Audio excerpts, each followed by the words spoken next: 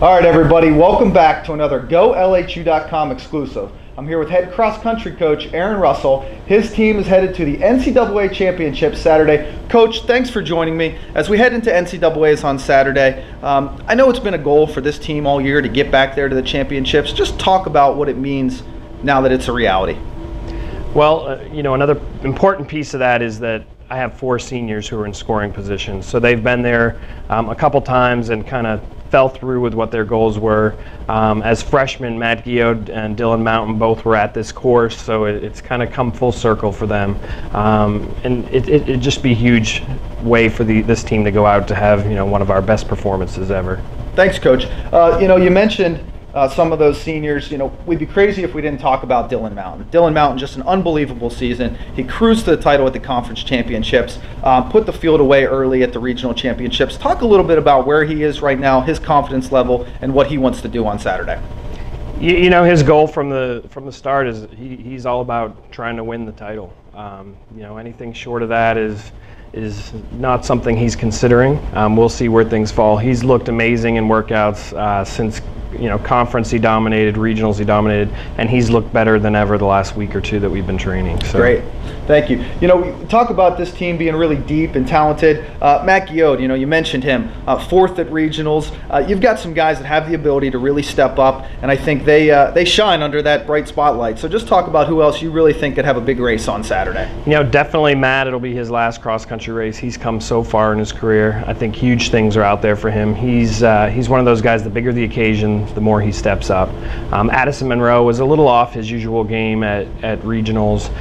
He's definitely capable of being All-American up in that top 40 for us as well. And really any other guys in there are capable. Jacob Fetterman, Alex Diltz, Ben Robinson, all have been steadily improving all year. So they're a mature, experienced group, and I expect them to really step up to the occasion. The course in Joplin, Missouri, typically known to be a rolling, relatively fast course. What have you guys been doing to prepare for that? We've been training for this race all year. It works out that our course is fast as well, but we've spent a lot of time over at West Branch really working on the speed, working on turnover, things like that. So these guys are prepared.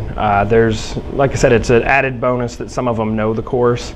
And then the other piece is there's some tight turns, but I think the course at Slippery Rock, even our course, have some turns that we're used to doing. So those things all play into it. Great, thank you. All right, so before I go, I have to ask. I hear some of the guys are sporting some really sweet mustaches. What are your thoughts on the mustaches?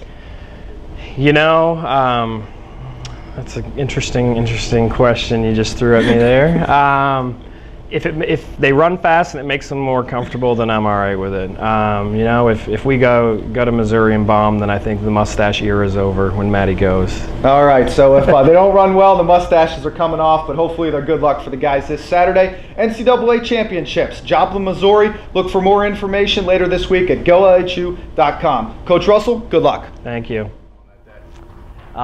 Extremely proud. I mean, Shippensburg is a great team. Obviously, we believe that we're better than them, and they believe that they're better than us. So we were kind of stuck at a stalemate the past 2 weeks, or I guess 3 weeks, PSACs and regionals, where we got the best of one another, and I guess it's going to culminate to who puts out the best effort at nationals. I think that our team definitely has the better shot, but we'll see how it goes.